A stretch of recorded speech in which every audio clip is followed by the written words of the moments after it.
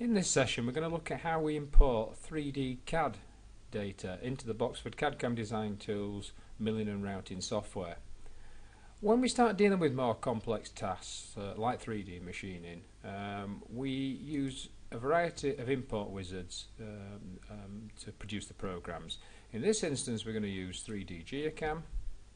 It launches the wizard and it will lead us through step by step, asking us questions per page so we can get to the end and create a 3D cutter path that we can send to the machine.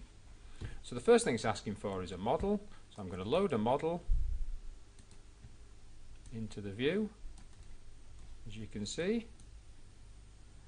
I should explain at this stage we could tick this option here if it was a very simple 2D part or 2.5D, so if it had straight-sided pockets and a straight-sided outer profile, we'd go through a much simplified version of this wizard. But we're going to do full 3D machining here, so we're going to stay with the standard one. I'm going to go next. Here it says define the cut plane. It wants to know what orientation we want the model in for machining. We want it in this orientation. We can also define how much of the model to machine by using the slider here or entering values here. Okay, so that's the model. We've got information up here about the model size, which is useful when we're selecting the material size. So we've got the material size selected here and the material type. We're on a router here, so we've got the softer materials available to us.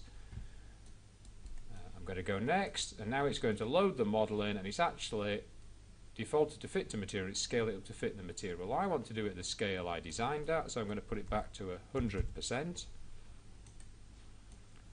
Okay, and I'm going to go next. Here I define the cutters I'm going to use to machine it. Normally we use a large straight cutter for doing the roughing and a smaller radius cutter for doing the finishing. Okay, I'm going to go through with the defaults here, which is maybe what a student would do the first time they use the wizard. You will notice that we've got different options available. So on the roughing here we've got two available, offset and raster. Offset's normally used for the harder materials, raster's a little quicker. And when we come into finishing, we've got a number of finishing strategies available. These are all using terminology that we would find on industrial CAM packages. Now again, I'm new to the application, let's say, so I don't know which to pick. So the easiest thing is to stay with the defaults, go through and click compute, and we will start to calculate the cutter path. So these large step downs are the roughing passes, the lines that are closer together are the finishing passes.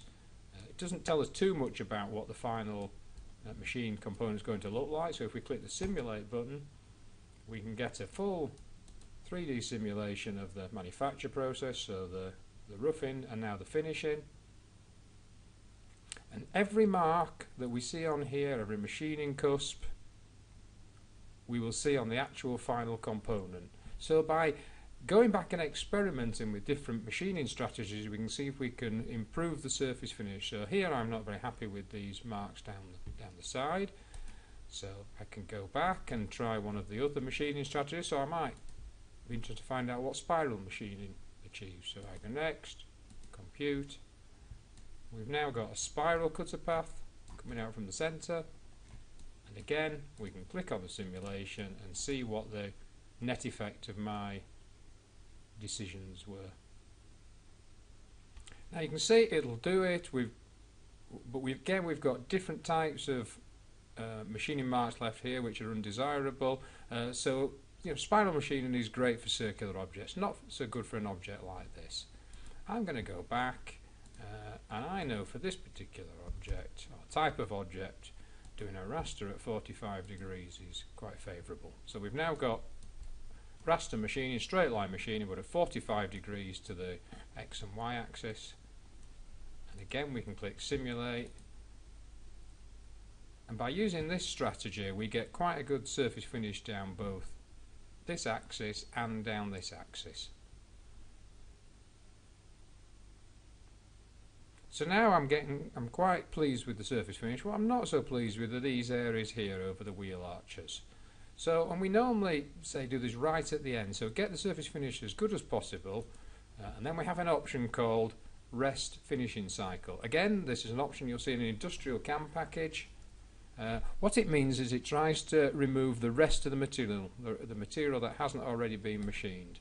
There's quite a big computation overhead for this, which is why we do it right at the end. So what it's going to do now is scan across the model. It's saying here identifying candidate regions for remachining, so it's going to scan across it in the x-axis and then the y-axis. It's going to try and find areas that haven't been machined. It's now saying now generating toolpath completed. If I just turn off the other machining, you can see we now have some extra machining in these isolated areas, and if we finally run the simulation again, we will see right at the end, and I will try and slow it down so you can see it.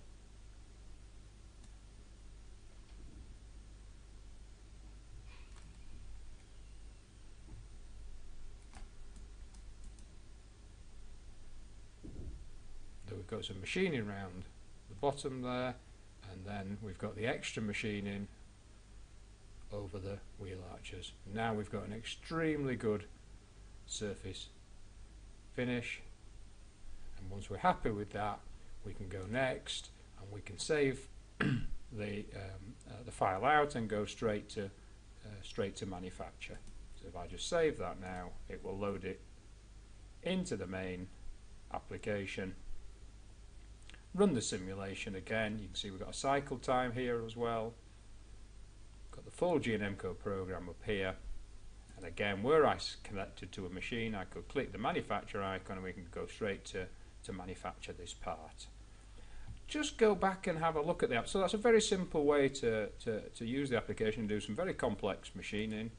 For more advanced users who want a little bit more control over the various strategies, then we have some advanced settings, and here we can actually go into any of the strategies and we can start to define how the cuttings occurred. So if we're going to do climb milling or conventional milling, which would be useful maybe on the harder materials, aluminium, steel, we can decide if we're going to go in one direction or bi-directional. We can, on the spiral milling, not only we can not only just do spiral machining, but we can actually say exactly where we want the start point to be and what the inner and outer radius wants to be. So we've got a lot of control, and again, these are controls you would find on an industrial package, but they only are available to an advanced user. You must be logged on to the main application as an advanced user to access these strategies. So really, again, even with this simple import wizard,